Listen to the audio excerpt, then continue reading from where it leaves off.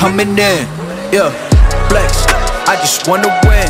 Yeah, LABB, who we running with. Yeah, 2233, I'm on 10 again. Hey guys, welcome to my podcast. I'm Elo Speaks, and on my podcast, we talk about everything that's going on in the sports right now regarding the latest trending topics in the sports world, and have a great fun conversation talking about basketball, football, MMA, boxing, etc. I give my perspective and opinions on the sports topics that interest me, whether it's by myself, talking with guest appearances, debating, arguing, or disagreeing, or doing reaction videos. We are here to have a fun dialogue and talk about the sports that we love to watch. Make sure to follow me on Anchor, Spotify, Apple Podcasts, Google Podcasts, YouTube, and Twitch to get updates with my latest podcast when I drop. Stay tuned, thank you, and enjoy. Hey, what's up, guys? This is Elo Speaks back again with another video. Back with another Elo Speaks Podcast, episode 6. And in this episode, I want to talk about a myriad of things. You already know what it is. NFL, NBA, UFC, just sports in general. Things that I love to talk about. The first thing we're going to get into it right now is the NFL Super Bowl. So, as you know, the Los Angeles Rams has won the Super Bowl. They beat the Cincinnati Rams 23-20. It was a great game. I had fun watching it. I enjoyed the halftime show. It was a great performance. Everything. One thing I wanted to talk about as regards to the Super Bowl was the performance of play of it. I see that in that Super Bowl, the Los Angeles Rams had Cooper Kupp, and that was the main difference in the game. Cooper Kupp was amazing. He had a great stat line. He had 8 receptions, 92 yards, averaging 11.5 receptions per catch, and he had 2 touchdowns. People were flaming Eli Apple for covering him. Rightfully so, he deserved it. He was talking a lot of trash before the Super Bowl, trolling Kansas City Chiefs players after the Bengals had beat them, and doing a lot of talking, saying he wanted to guard Odell Beckham Jr. Odell Beckham Jr. had a decent game too. He had 2 receptions, 52 yards, and a touchdown early in the game, and then he went out with a knee injury. I think he tore his ACL. Hope a speedy recovery for him. Congratulations on him winning his title. And then I also wanted to talk about, the Cincinnati Bengals and their play. Now, Cincinnati Bengals were up on the game. They were winning. It's just the poor protection on Joe Burrow. It was sad to see, because Joe Burrow, I like Joe Burrow. He's a great young man. He has a future. If they could give him some protection for the long haul, he's going to be a great quarterback moving forward. I think he's going to be one of the best quarterbacks of this decade. It's a shame that they wasn't able to get protection from him. He's been getting sacked all this whole playoff series, and still he was able to make it to the Super Bowl despite that poor offensive line, and do what he had to do. Granted, he had a lot of great help with him, like with Jamar Chase, Joe Mixon, and etc. But if he just had time in the pocket and better pass protection, then that would have went a long way and possibly helped him win a Super Bowl. But I don't want to take nothing away from the Los Angeles Rams, because they were star-studded on that team with Aaron Donald, Von Miller, Matthew Stafford, OBJ, Cooper Kupp, etc., etc.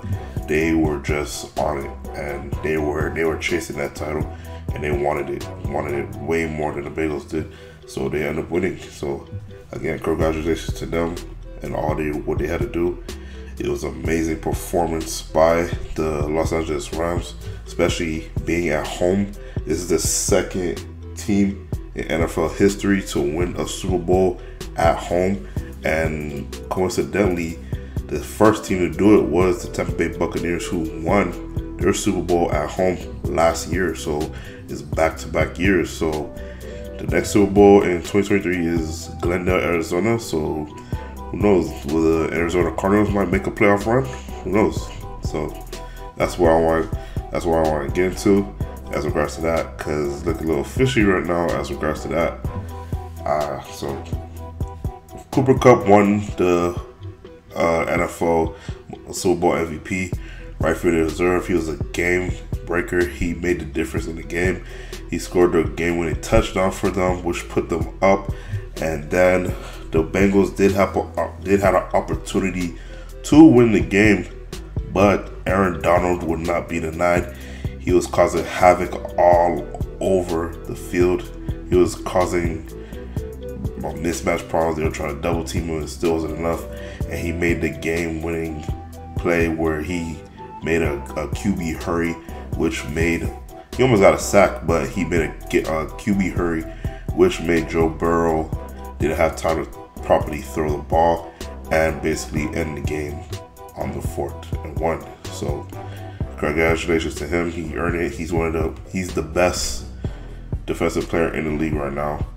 I can honestly say that with a shadow of a doubt. He's one of the best defensive players in the league. He cannot be stopped. He needs to be double teamed, possibly triple teamed.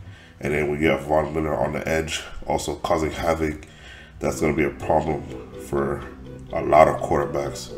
So that's just how it was. And he made the play to win the game, and he basically sealed the deal, saying, "Put that ring on my finger," and he will be getting a ring. And everybody in the Los Angeles Rams team will be getting a championship ring with Jalen Ramsey, all of them, etc. And I know LA is very excited right now that, Los Angeles Rams won a title, and they're going to be celebrating throughout the city because they just won a Super Bowl. So congratulations to the city of Los Angeles and all over whoever's a Rams fan out there. As for the Bengals, I hope this is a lesson for them. Will they be able to get back to the Super Bowl? Probably. I do see a bright future for Joe Burrow, but they got to go into the draft, free agency, however they can, address that offensive line play, upgrade his blockers, and see what they can do about that. And they need to upgrade their defense as well. But I feel like if Joe Burrow had a little bit better protection, that would have went a long way from him being sacked 7 times in the Super Bowl to making key plays that he could have made if he had just a little bit more protection. Because we already know this though, because this started all the way from the first round, divisional rounds, with the Tennessee Titans when he got sacked 9 times. And then fast forward all the way to the Super Bowl, he gets sacked 7 times in the Super Bowl. So, and then one of the sacks he got, he almost twisted his knee. So he almost got injured there. So it's a little fortunate, but it is what it is. The NFL, the best team wins, and that's how it's going to be for the remainder of the time. So you already know, that's just my take on it. Overall, I enjoyed the Super Bowl. It was a great, fun watch. I watched it with my friends and family. We had a laugh. It was exciting. It was on the HRC. We didn't know what was going to happen. And it was just a fresh new Super Bowl. I like it when new teams come have an opportunity to, put a Lombardi on their banner, like get a new trophy, like see new teams, like, upgrade to legacy, stuff like that. Sick and tired of seeing the same teams over and over and over again. Want to see something new, see something fresh, make it more exciting. And we don't know who's gonna win next year. So that's what makes the NFL so exciting and fun to watch moving forward. But that's what I think on the situation as regards to that, and that's just how it's gonna be. But that's what I think. Again, congratulations to the Los Angeles Rams moving forward. Alright, so let's get to some NBA news. So as we know, last week, a big mega trade had went down between the Brooklyn Nets and the Philadelphia 76ers. So obviously the trade details as regards to that was Ben Simmons, formerly of the 76ers, got traded to the Brooklyn Nets, and James Harden from the Brooklyn Nets got traded to the 76ers. And then there were further added details as regards to that, which with pieces coming along with that. So Ben Simmons, Steph Curry, Andre Drummond, and 2 first-round picks are being received from the Nets. And in return, the 76ers will receive James Harden and Paul Millsap as regards to the trade details. So people are asking themselves who won the trade, who lost the trade, and in my personal opinion, I think the Brooklyn Nets won the trade.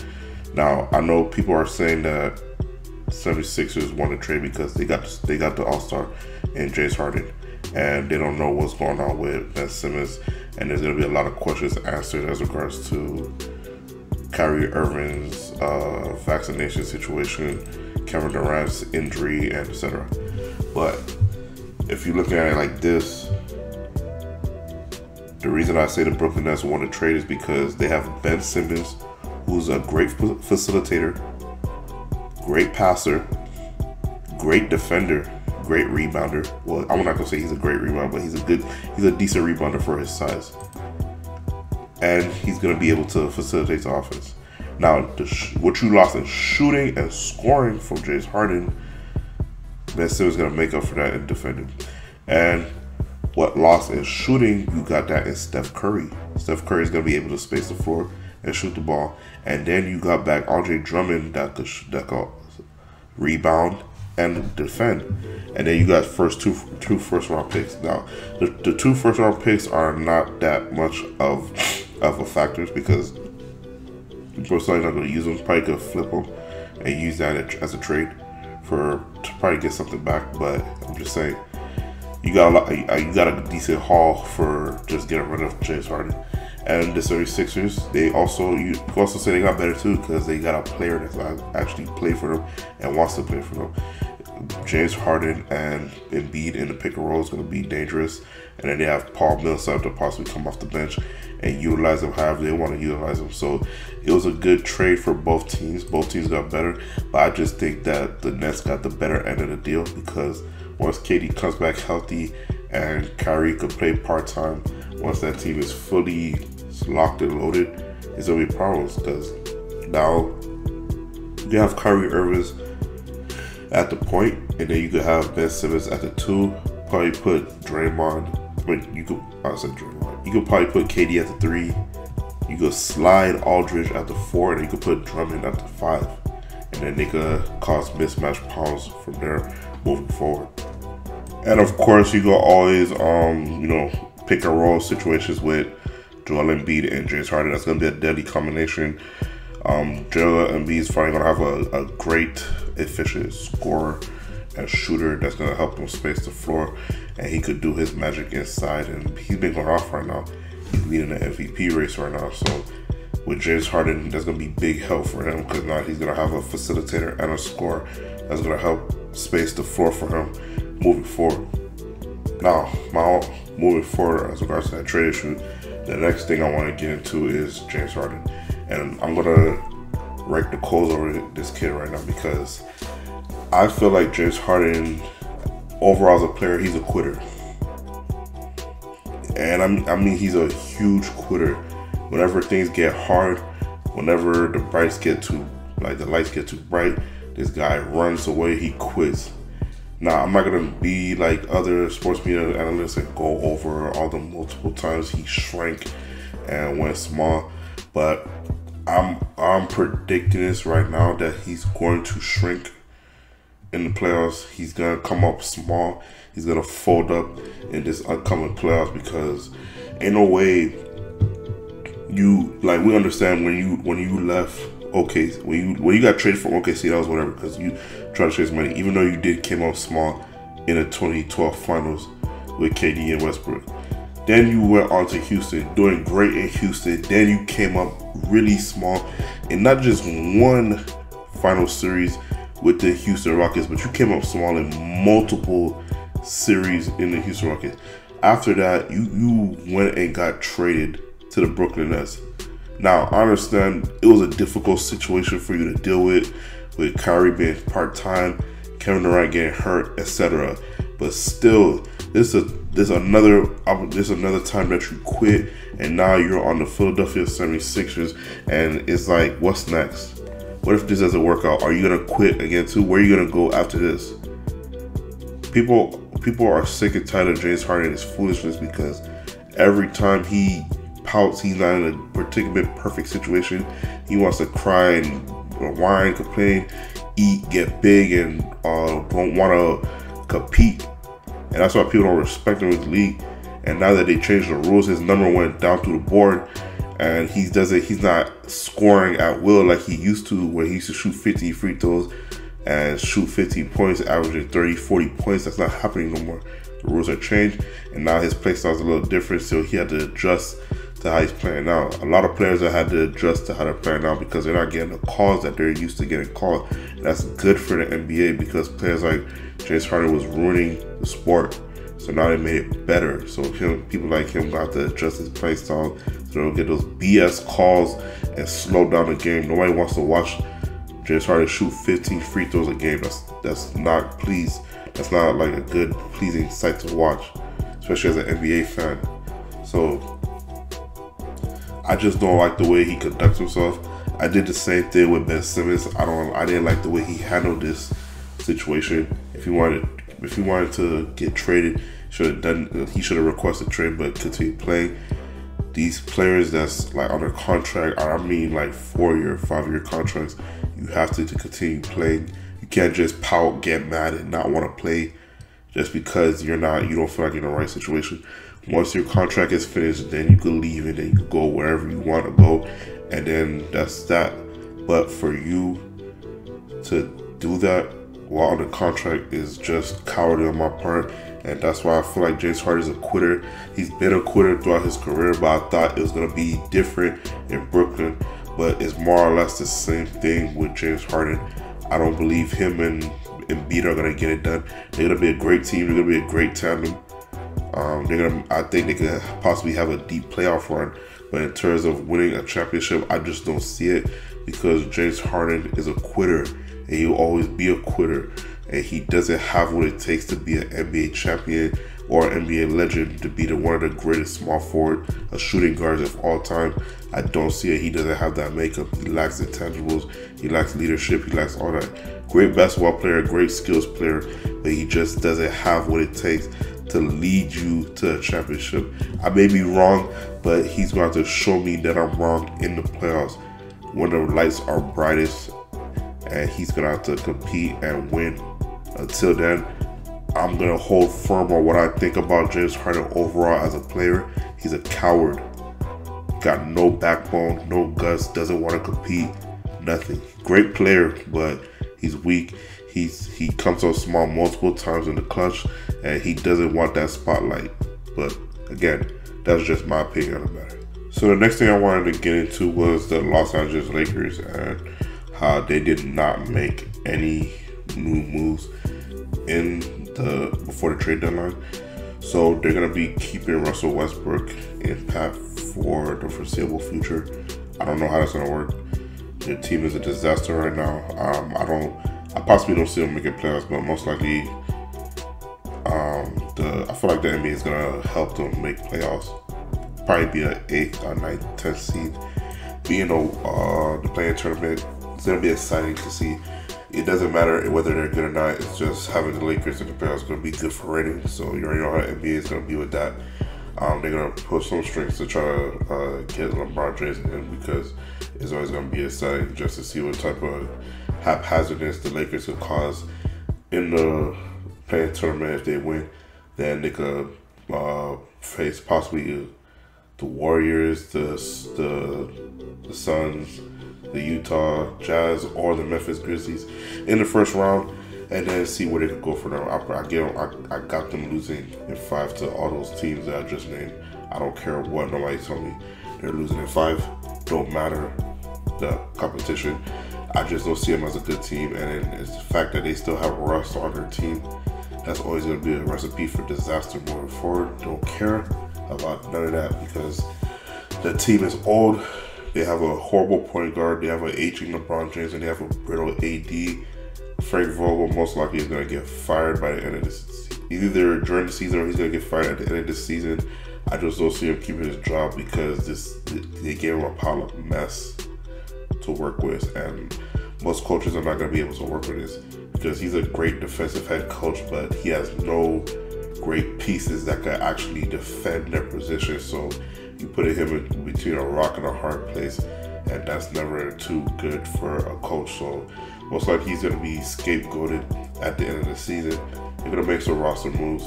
see what they could do about maybe moving Russell Westbrook and trying to get some pieces back. But I don't see what type of piece they could get that's going to help fit with LeBron James and AD moving forward. LeBron James is not getting any younger. He's going to be 38 in year 20. AD is going to be another year older. And I don't see him getting any healthy moving forward to play 82 games plus playoffs and be a heavy contributor for the Los Angeles Lakers. So it's looking bleak for the Lakers right now, and they don't have a draft pick till 2027, so they can't even tank right now and try to get a top pick and flip it for something else. So who knows what the Lakers gonna do? No, LeBron James, he's gonna try to pull up something out of his sleeve. He's always done that before. I don't see anybody wanting to play with LeBron James because of his play style and the way that the media covers him. And you already see how Russ is being talked about throughout the media. So I don't see anybody else wanting to play with him and deal with the media backlash and scrutiny from his LeBron James fanboys such as Shannon Sharp, Colin Cowherd, and etc. So those are my thoughts on that matter, and let's move over to something else.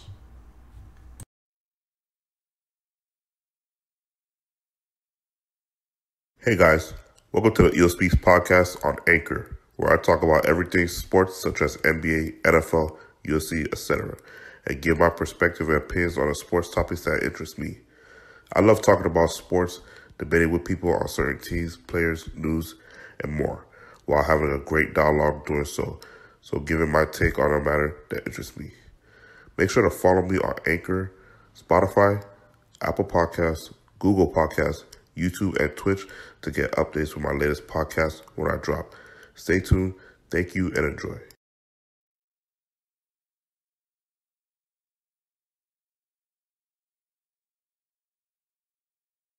Alright, so in my next topic that I want to talk about is clearly the UFC. So obviously from Saturday night, we all know that Israel Adesanya beat Bobby Knuckles in the championship match. It was a part 2 that, people wanted to see. He was the next fighter up to face him. And when you watch the fight, it was just obvious that, Izzy just put on a striking clinic. Bobby Knuckles, I respect for him. He did a decent job. He came in with a different game plan. I felt like he tried some new style. He wasn't trying to strike back and forth with Izzy, which was a good idea. He was trying to take down Izzy, but that's not going to happen. When it comes to Israel Adesanya is either as big or bigger than the middleweights, so it's not going to be as easy to take him down. He has great takedown defense. When he went up to heavyweight and faced John Blachowicz was a lot more heavier than Israel Adesanya, so it made it more easier for him to take him down to the ground for when at the time when he defended his title. So that was a situation as regards to that. But in this one, where everyone's 185 pounds, same weight, soaking wet, and Israel's a little bit taller, he's gonna be able to stuff takedowns and stop the clutch, the grappling, etc. So again, I want to give all respects to Bobby Knuckles because he did a great job in his game plan. It almost worked, but still, Israel Adesanya put on a striking clinic. He outstriked him in almost all the rounds. I don't really particularly see a round that Bobby Knuckles won, but who knows? Maybe I'm being a little bit biased, but I don't think I'm not. I watched that fight really closely. Robert Whittaker, did have some good striking performance with it, but if he was able to take down Israel Adesanya and hold him there and did a good number of damage on the ground for a particular while of time, that probably would have swayed the judges in his favors.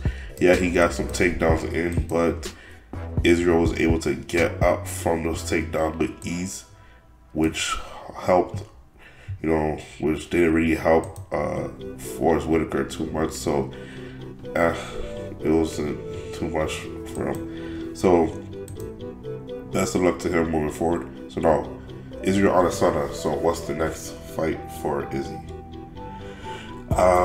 Fortunately, I did want to see him and John Jones have a fight, but that's clearly not going to happen since John Jones is moving up to heavyweight. And now that the light heavyweight division is like really it's broken open now since there's a new champion.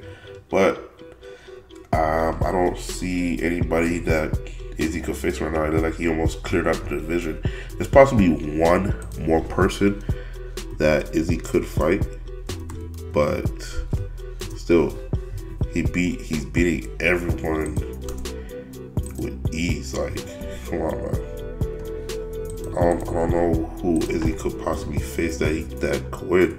And then they were kind of joking about, Izzy facing Usman, but Usman and Izzy already agreed that they're not gonna face each other at all. So that's not happening, unfortunately. But that would be a great fight to see. But you already know how friends, they're not gonna wanna face each other, especially if they train together, work out together, etc. So right now, we all know based off the UFC rankings, Israel Adesanya is number 1. And who else is it? Robert Whittaker is number 2. Marvin Vettori is number 3. But I think Vettori is going to be going up against another fighter right now at the moment. So I don't see how that's going to work. It look like Israel Adesanya is going to be chilling for a little bit. So I don't see him fighting someone anytime soon.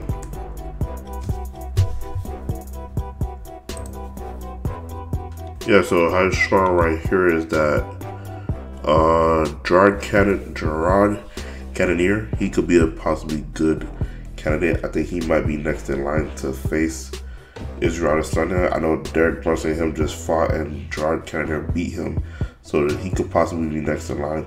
I know Derek Brunson is gonna drop in the rankings since he lost. Paulo Costa, he's gonna be fighting Marvin Vettori. So whoever wins could possibly be next in line. Then there's Sean Strickland. He won, moved up the division. John Henderson, he lost. And then there's Darren Till and Uriah Hall. And Kevin Gastelum's all the way at number 10. I don't see those guys winning at all. So, yeah, I think most likely Gerard Cannonier is probably going to be next in line to face Israel Adesanya. I just don't know when. It could be sometime this year or maybe next year, depending on what Israel want to do, since he's a champion and he's going to be defending his title for the foreseeable future moving forward. So now, speaking about that, I also wanted to speak about John Jones and what he could possibly be doing in the heavyweight division. I seen after the fight with Francis Ngannou retaining his title, John Jones did hint at a possible contender fight like at the heavyweight division. So I know that John Jones hasn't fought in like almost 2 years, but it'll be great for him to get a tune-up fight at the 205 division, possibly against Stipe Miocic. He did make that hint on Twitter. I think it'll be a great matchup with him. Stipe Miocic versus John Jones. That'll be a fun fight to see. I'll watch that fight continually to see how he adapts to moving up in weight, see if he could contend with the heavyweight division, because I don't think John Jones should just go straight at Francis Ngannou to like fight him for the title. I mean, I think he should get possibly 2-3 fights to see if he's could contend for the title. But if he is able to contend for the title and beat those fighters and get a championship contender fight, I already know the money got to be right with him, because you already know how Dana cheap with the money and paying their fighters. So again, John Jones versus Stipe Miocic will be a great fight. I don't know how Stipe would think about this, whether he want to take this fight or is he even trying to fight at all. I haven't seen him fight for a whole year. I don't know if he's resting his body, taking a day off, but yes, I think that's the next possible fight for him to make, and that would be a great fight to see moving forward, to see if Stipe Miocic is ready for a part 3 for that fight. Maybe, do a trilogy fight because, Stipe beat him the first time and Stipe had lost him the second time. So a possible trilogy fight with Francis Ngannou would be exciting to see. We don't get much trilogy fight as it is, so it's always a special moment and occasion when we get those type of fights. Or maybe John Jones beats Stipe Miocic, and then we could finally get that super fight that we wanted with John Jones versus Francis Ngannou, and see who's the best and see who could beat who. Me personally, I have John Jones winning that fight, but who knows? Francis Ngannou has been getting way more better as time going forward. He's been better in striking. He's been better with his grappling. He's been better with his wrestling, of all surprises. So that's great to see. He's been getting better at all facets of the game. He's being multi-dimensional. He's not focusing on one thing. He's not trying to get the home run knockout like he usually try to do. He's trying to win different type of ways, whether it's by knockout, TKO, wrestling, decision, all that. It's great that he's growing as a fighter and getting better as a fighter, because that shows growth in him and showing that he can win multiple ways. Because some fighters that are knockout artists, once they see that they can't knock out a particular fighter, they start to lose confidence, they start to lose heart in the fight, and that's not a way that you want to carry yourself as a fighter. You want to be multi-diverse and show that you can win in multiple styles. That's what the great fighters do. Now, there are certain fighters that win one particular way, but they're not going to last long once they run into a fighter that could stop what they could particularly do good. So it's best to be well diverse, and that's why John Jones would be a great competition for Francis Ngannou, because John Jones is a great grappler, great striker, and he has a great wrestling background. So he's going to be trouble for Francis Ngannou, and he's going to be trouble for anybody in the heavyweight division. I'm going to be excited to see that, because we all want John Jones to be back regardless of his off-the-field issues. I don't care about that. We already know John Jones is not a saint. We know that. But in terms of being a UFC fighter, an MMA fighter, John Jones is one of the best to ever don the gloves. And I'm going to continue to watch his fight until he officially retires. And that's just me. So that's just my thoughts and opinions on the matter of all the things that I wanted to talk about in terms of sports. Let me know yours down in the comment section down below.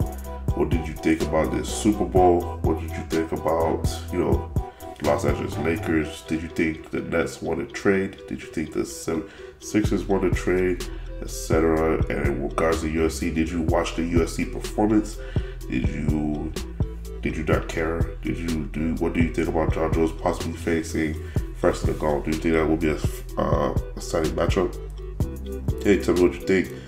Do you agree? Disagree with my takes? Let me know in the comment section down below. If you're watching on YouTube, make sure to like, subscribe on your way out. This is Elo Speaks out. Peace.